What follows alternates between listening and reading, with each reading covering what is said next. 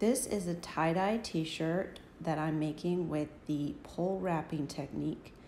Pole wrapping is based off of the arashi technique of Shibori. So typically it's done with indigo dyeing, but today I'm using procyon dye or tie-dye.